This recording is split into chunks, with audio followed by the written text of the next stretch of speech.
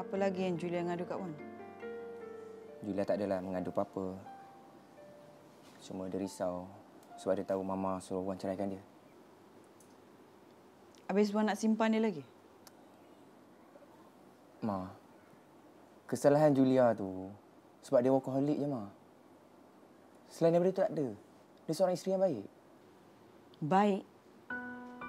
Baik ke kalau gagal bagi makan pakai suami?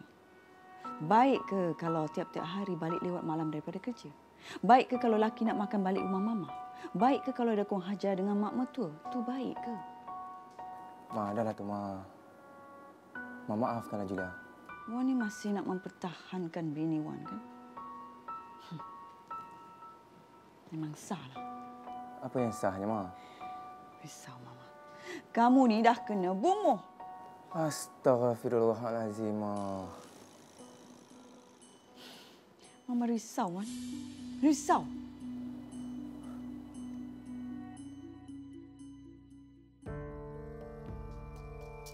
Amir, you dengar tak? Ha? Saya dengar. Dah tu? Sofia, you tak payahlah nak kusutkan fikiran you pasal benda ni. Tolonglah. You, takkan tak ada sikit pun perasaan cinta tu dekat I? Sofia dah cakap dengan you. I'm so sorry. Sekarang ni memang I tak ada perasaan, I tak rasa nak cinta dengan sesiapa pun. Walaupun I sanggup korbankan nyawa I sendiri untuk bersama dengan you.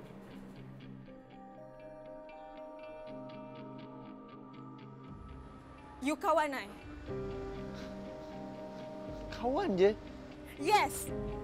Dan I tak pernah anggap you lebih daripada kawan. Okey, I tak pernah ada perasaan sayang, I tak pernah ada perasaan cinta pun dengan you. You yang perasan selama ni.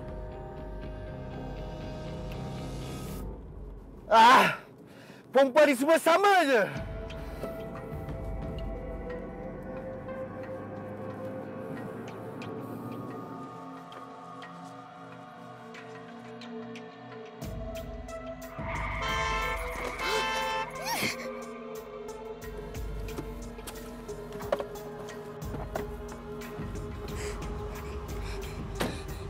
Ya Allah, Ain. Awak okey, Wak? Sorry, Wak.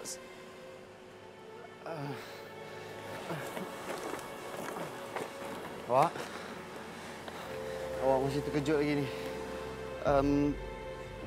Saya hantar awak balik. Wak?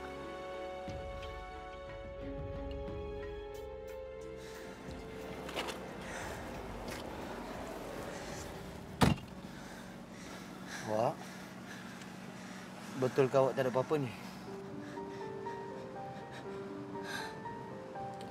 Tadi, kereta Encik Amir tak sentuh saya, kan? Itulah. Nasib baik awak tak ada apa-apa. Saya minta maaf, Wak. Saya tak risaukan pasal diri saya. Saya risaukan Encik Amir. Saya takut apa-apa terjadi pada Encik Amir kalau terbabas tadi. Saya rasa elok juga kalau apa-apa berlaku pada saya pun. Tak apalah, saya hantar awak balik dulu.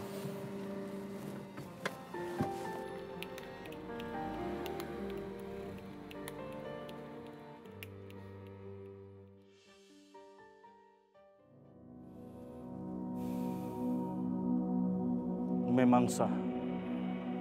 Anak puan memang disihirkan oleh isterinya. Nak saya bolehkan dia. Tak susah. Sebelum Tok Wan pulihkan anak saya, ada sesuatu yang saya nak Tok Wan lakukan. Nak saya buat apa? Saya nak Tok Wan pisahkan mereka berdua. Saya nak anak saya tinggalkan perempuan ini secepat mungkin. Maksudnya bercerai? Boleh? Tak ada yang tak boleh bagi Tok Wan. Tapi pengarasnya mahal sedikit. Berapa? Saya sanggup bayar berapa. Cuma saya nak tahu berapa cepat Tok Wan boleh pisahkan mereka berdua. Secepat yang mungkin.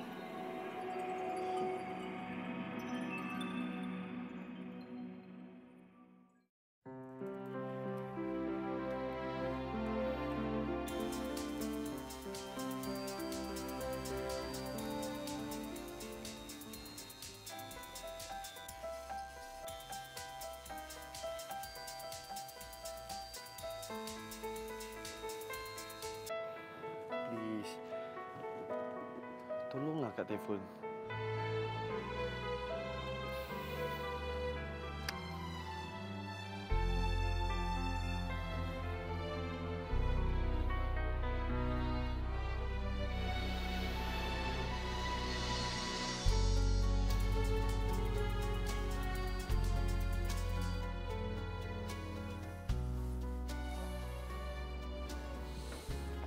Susah sangat ke nak kat telefon ni?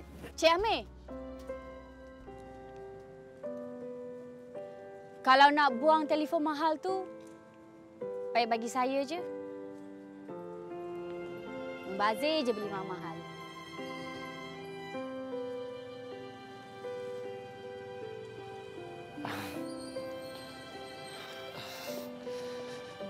Ain. Sorry, saya ada masalah office sikit tadi. Kalau Encik Amir nak balik office, tak apa. Tak apa. It's okey. Lagipun, saya memang dah janji dengan Ain nak dinner sama-sama kan. Jom.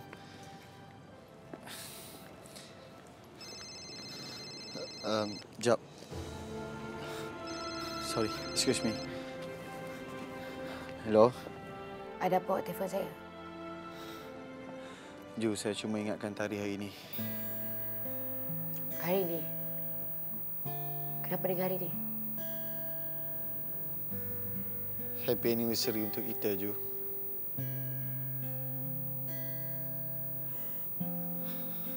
Awak ingat tak? Tak. Saya tak ingat.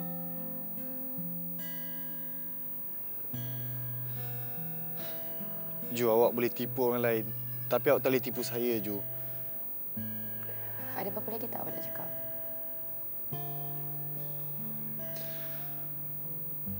Kalau awak tak jadi menikah dengan Azwan 2 tahun lepas,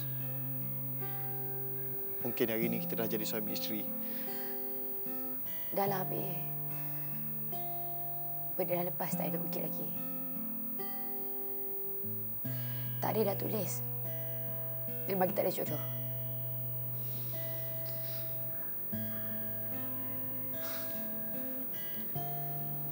Saya masih cintakan awak, Ju.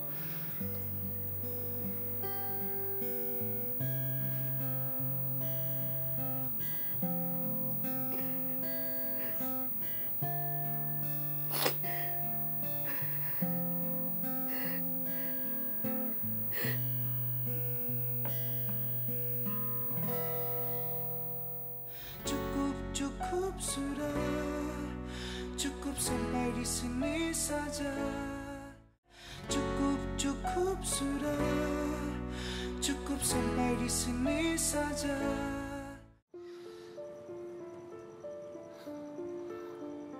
Cik Amir, are you okay?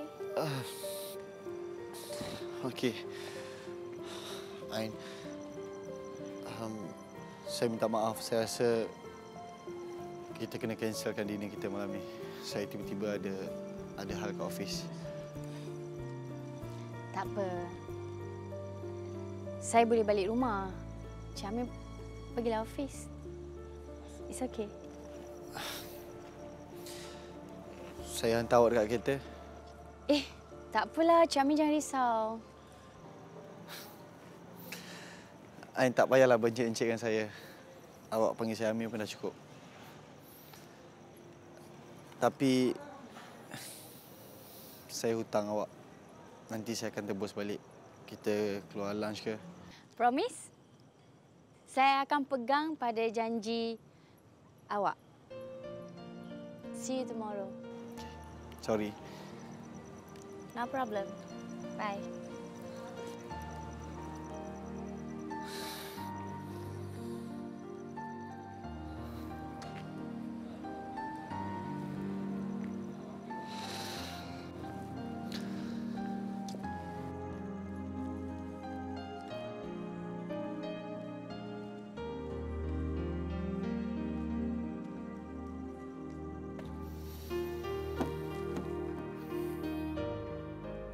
Ju, awak tak boleh terima pinangan tu, Ju.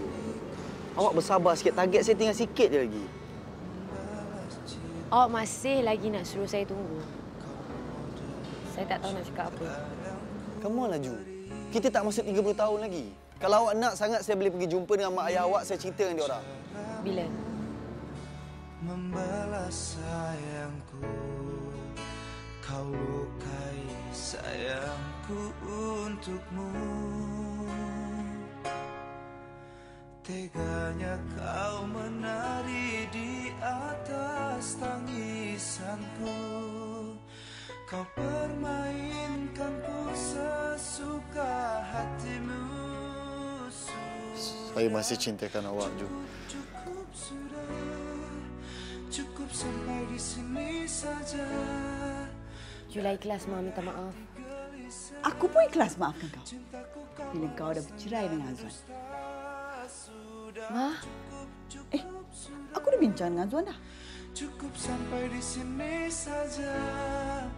Daripada batin tersiksa, lebih baik ku pergi saja.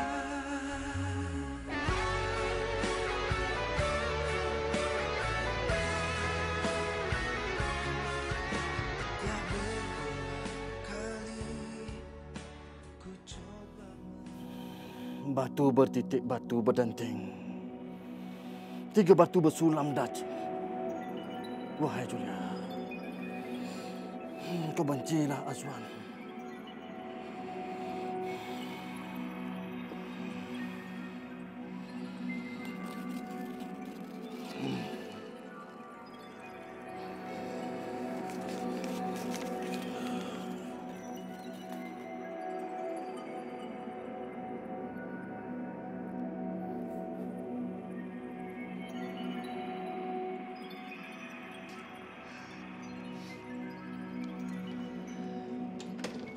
Dah pukul berapa bawa balik? You ingat rumah di hotel? Rumah temangan? Saya cakap apa ni? You tahu kan I kerja dan selalu balik waktu macam ni? Andai menjawab. Jawab.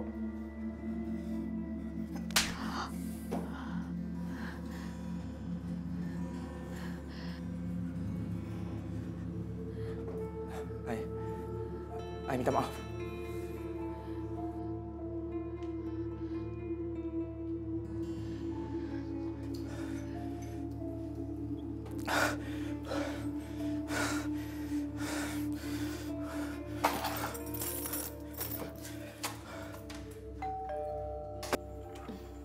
Wan, Mama, Wan tidur sini malam ni. kenapa gaduh dengan Julia? Mama ada masak apa-apa tak? Wan lapar lah. Ada. Masuklah.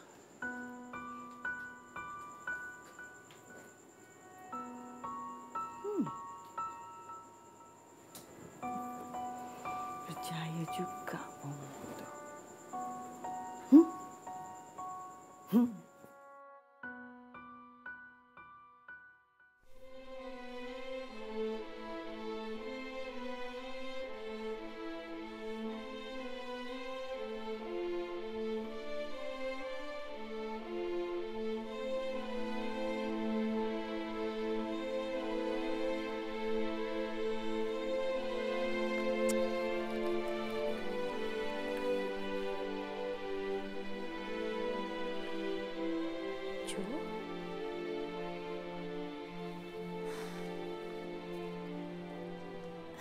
Ju?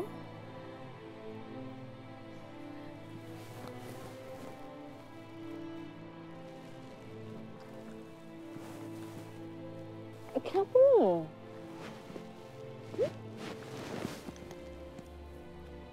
Kenapa ni?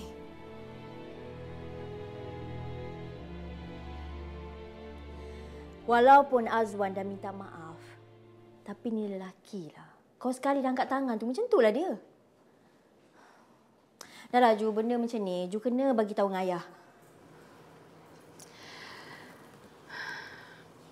Sebenarnya ada benda yang awak nak bagi tahu Ayung ni. Apa lagi ni? Mama Azwan. Dia suruh orang Azwan bercerai. Lah sebab apa pula? Ni, Mak Azwan dengan Azwan tak puas hati sangat dengan Jun ni kenapa? Ha? Sampai nak suruh orang bercerai macam ni? Ni sebab Ju tak mengandung lagi dah ni kan? Mama Azwan tu ingat nak ada anak ni macam beli ikan kat pasar ke? Itu satu sebabnya, Yo. Orang tak tahu, orang buat apa je semuanya salah. Orang jadi serba salah. Itu melampau. Dah lah, kalau dah sampai cerai berai macam ni, dia suruh kan? Memang kena bagi tahu dengan ayah dengan mak. Tak ada cara lain dah.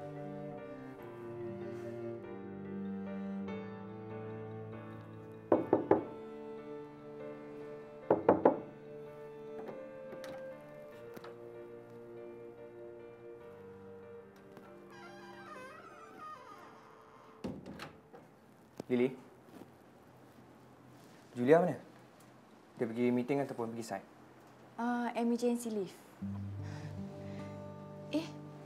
Duduk serumah pun tak tahu? Betul juga tu kan? Tak apalah.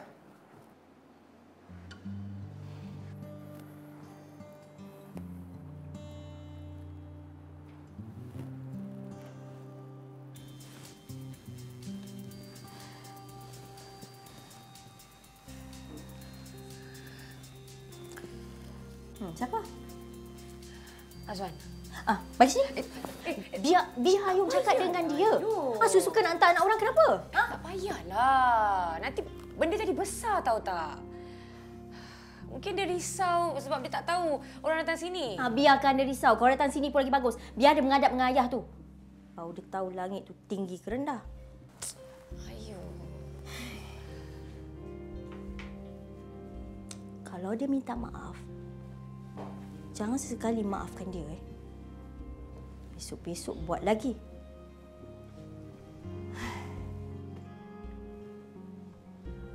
Dah lah. Pergi balik rumah ayah dulu. Ayo, orang datang sini seorang kan. Nanti nak bagi alasan apa dekat mak dengan ayah? Ayo. Orang datang sini sebab nak jumpa Ayung. Tapi orang memang kena balik. Orang dah kerja. Dah ada kat sini kan. Takkan tak jumpa dengan mak dengan ayah. Lagi satu orang tak sampai hati lah nak cakap dengan mak dengan ayah pasal benda ni.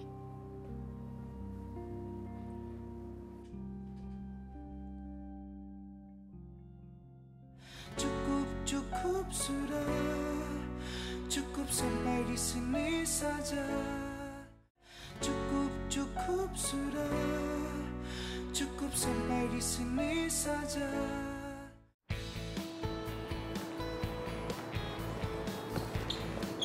Sorry. Azwan? Sorry, Kak. Sorry. I memang betul-betul tak sengaja. Tak apa. Nasib baik langgar cab. Sibuk sangat main phone. Kalau Azwan langgar tiang ke, langgar kereta ke, macam mana? Azwan kalau kabut sangat nak pergi mana? I ada hal sikit. Hal yang macam mana? Adalah. Kak tengok muka Azwan pun Kak tahu yang Azwan tengah ada masalah. Betul tak? Biasalah. Hal kerja. Samalah. Sebab itulah Kak lari kejap daripada ofis ni. Macam you tak apalah. You ada bisnes ni. Macam I ni kerja dengan orang. Tak ada. Sama je, Zan. Kak ada satu idea. Jom ikut Kak. Alah, jomlah. Kejap je. Kak janji bos Azwan takkan perasan punya Azwan hilang. Jom. Minum air dulu. Jomlah.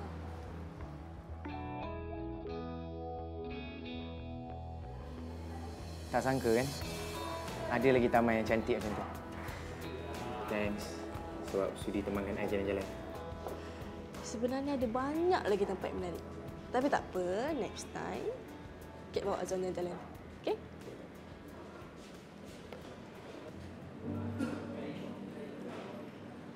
Kat perasan daripada tadi Azwan asyik tengok phone je.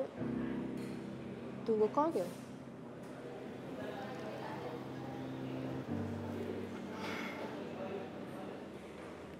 Isteri You tahu I dah kahwin? Mestilah tahu. Kak pergilah masa Azam sanding. Oh. Habis tu you tak kisah keluar dengan I? Kenapa Kak nak kena kisah pula?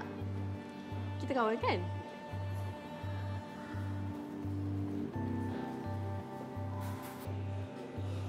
Kenapa tak call dia je?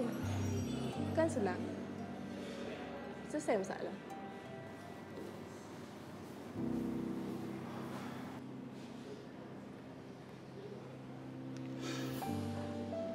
Kalau Azwan ada nak kongsi apa-apa dengan Kat ada banyak masa.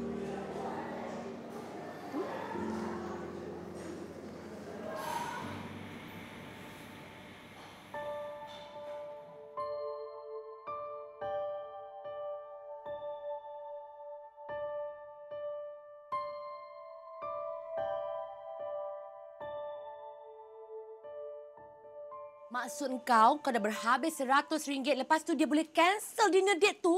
Oh my God! Amir ni tak apa-apa. Hey, dia balik office buat kerja lah. Amir tu memang tak apa-apa. Cuk. Mulut kau dengan pepek je kan? Tak nak berhenti. Dengarlah, aku nak cerita dulu. Tak habis lagi tau. Tapi dia ajak aku lunch date. Okey apa? Hati membeku mengenangkan kata janji manismu. Hai. Lidah tidak bertulang. Saya nak bunga macam ni. Berapa? Murah je. RM25 je, Om. Tunai.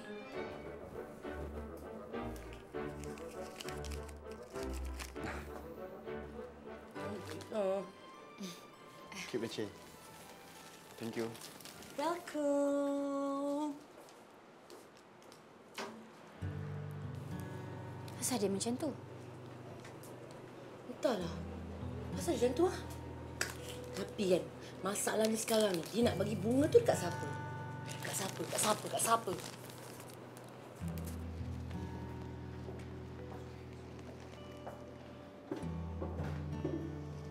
Hai, Sofia. For you. Untuk I. Terima kasih. Hampir 3 tahun. First time baru you bagi bunga kat I. Orang kata bunga ni sebagai terapi. Memang I nak you rehat, tapi kalau boleh I nak cepat-cepat balik handle projek tu. I ingat you rindu kat I. Rindu memang rindu, tapi rindu sebagai seorang kontraktor kepada main con dia. So, apa doktor cakap? I ada lagi satu prosedur. Buang liquid yang bertakulan kepala I. InsyaAllah mungkin lepas tu I dah tak pengsan lagi dah. Bila nak buat? Pukul 8 pagi esok. You datang kan? I tak sure lagi. Tengok macam mana. I hope sangat you dapat datang. Kau boleh, I nak tengok you sebelum I tutup mata. Dan kalau boleh, I nak sangat tengok muka you masa I buka mata nanti. Mana tahu kan, kalau jadi apa-apa kat I, sekurang-kurangnya, you orang terakhir I nampak. Sofia, jangan cakap macam tu. You kena kuat semangat sekarang ni. Sebelum ni you lalui lagi teruk daripada sekarang ni. Patutnya sekarang ni kena lagi kuat semangat. Okey? I akan kuat kalau you terima cinta I.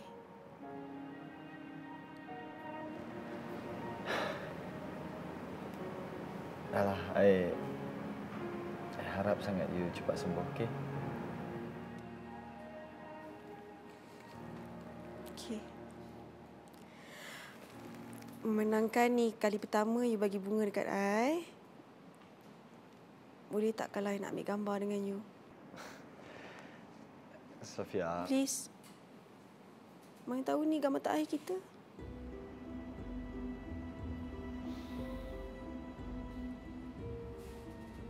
Bolehlah.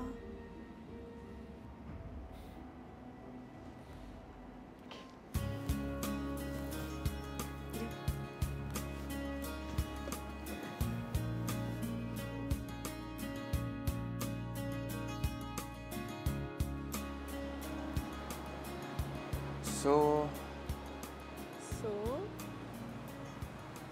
tak apalah, nanti I call you bila kita boleh keluar lagi.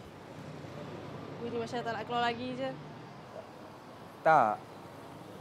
Bukan. Kak tahu. Ikut bini Bagi tahu je lah dengan dia yang Azwar keluar dengan kawan. Terus terang lagi baik pada cakap bohong, betul tak? Lagipun Kak dah cakap, kita memang kawan. Mama kita kenal antara satu sama lain. So, Kak tak faham kenapa Azam perlu rasa takut sangat. Chill lah, okey? Oh, okey. So, nanti Kak SMS, okey?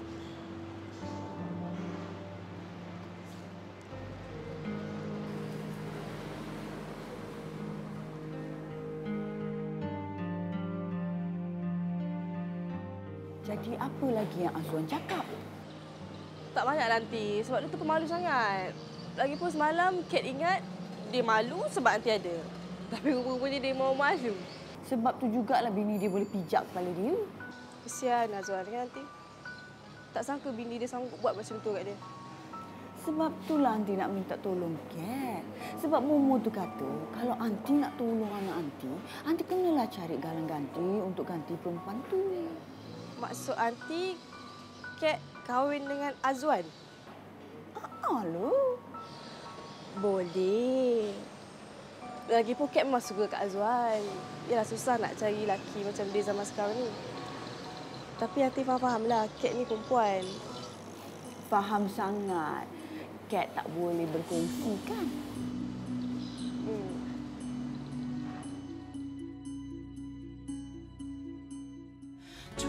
Cukup sudah. Cukup sampai di sini saja. Cukup sudah. Cukup sampai di sini saja.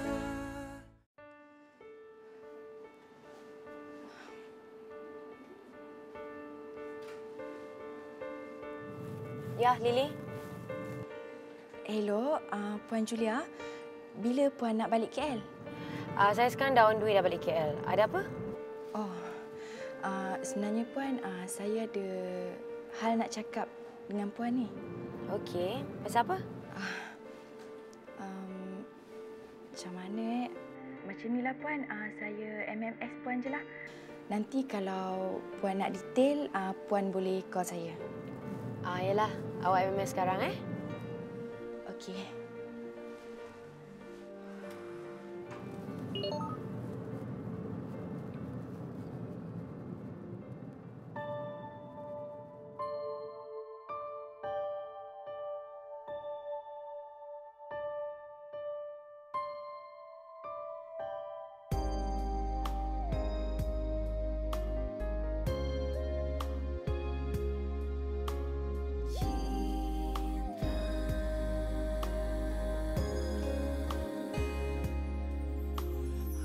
Saja yang membuatmu bahagia telah kulakukan untukmu demi mengharapkan cintamu.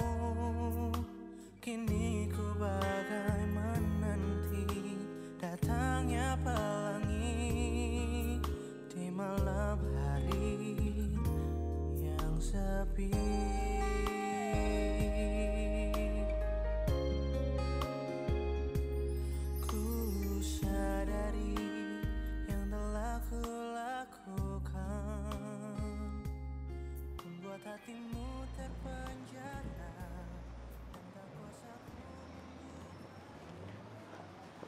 Puan Julia, sorry sebab buat Puan tunggu lama. Tak apa. Saya yang patut minta maaf dengan awak sebab suruh awak datang sini. Lily, boleh tak awak bagi tahu saya daripada awal sampai akhir macam mana awak boleh dapat gambar yang awak MMS kat saya tu?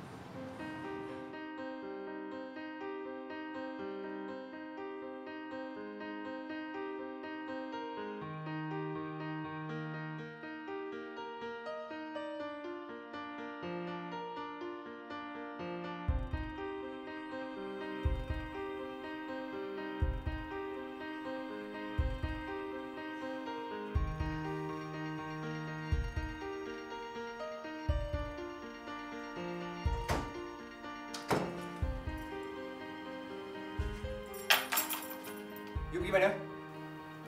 You pergi mana? Sekarang ni siapa suami? I ke you? You. Tapi tak bermakna you boleh tampar muka I ikut suka hati you. I tanya, you pergi mana?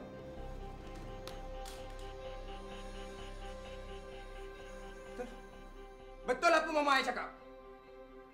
Sekarang ni you makin kurang ajar. You cakap apa ni? Hei! You jangan nak tunjuk I lelaki Darius kat rumah ni! Sakit, no! You dah kenapa nak buat macam ni? Ha? No! Sakit! Dah pandai menjawab. Masuklah! Jawab! Apa yang menjawab?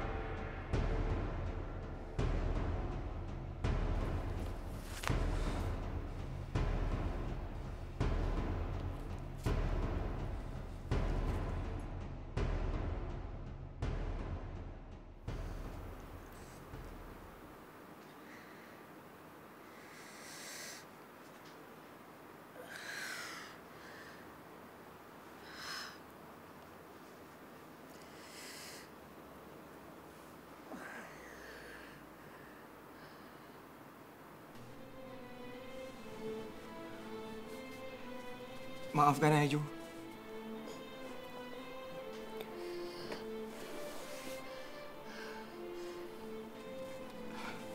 I minta maaf. I tak tahu apa yang merasuk I 2-3 hari ni.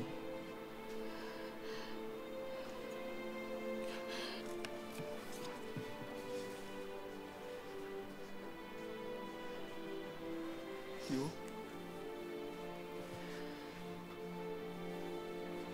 Maafkan I. You buatlah apa saja. Asalkan you maafkan I.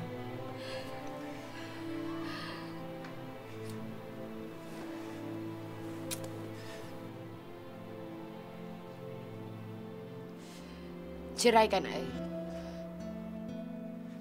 Sayang, I takkan ceraikan you. Apa guna jadi isteri you?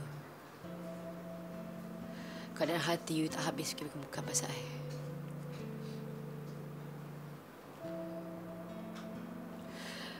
Mungkin ini yang terbaik untuk kita. You pun ada orang lain. Orang lain? Ju, I tak ada sesiapa, Ju. Demi Allah. Kalau ada orang nampak I keluar dengan sesiapa pun, itu mungkin konsultan. Atau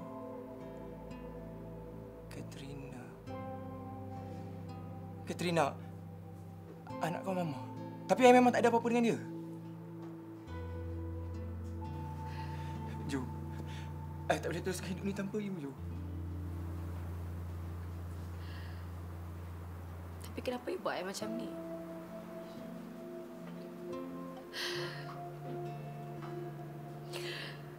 Untuk kali terakhir dia. Ju. Tolonglah. I tak nak dengar benda tu lagi. Ju, I janji dengan you. I sumpah dengan you, I takkan buat you macam ni lagi. I akan berubah, Ju. I janji. Tiada dusta di antara kita. Kau dan aku bersama bahagia. Mencoba untuk merasakan cinta, tapi tak ku rasa.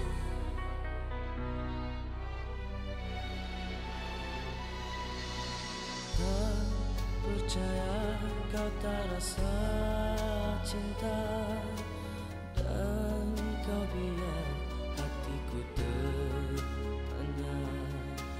Getar rasa seakan sengsara, nafas tak terhela. Bila rasa tanpa nada cinta, hanya kita tanpa kata-kata, biarlah cerita indah kita teman saja. Kita mungkin tak harus bersama dalam rasa yang berkata cinta. Kuncilah rasa yang tak bermakna, teman saja.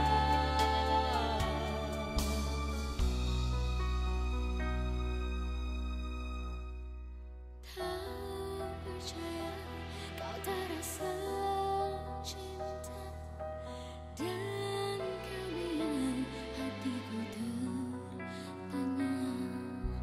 Getar rasa seakan sengsara, nafas tak terhela.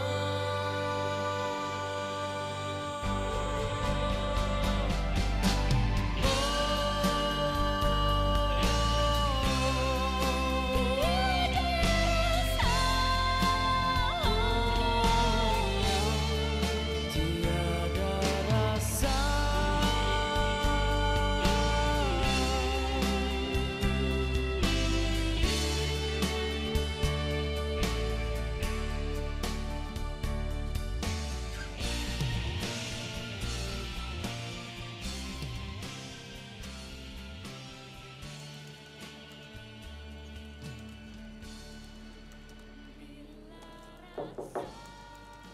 Masuk.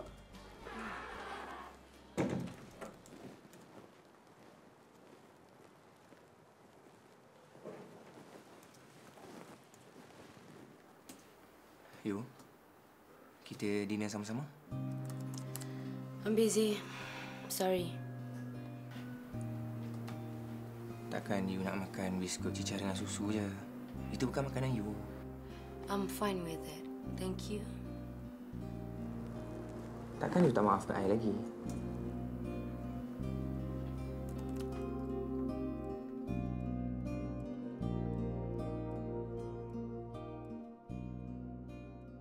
Sudah, cukup sudah. Cukup sampai di sini saja. Daripada batin tersiksa, lebih baik ku pergi saja.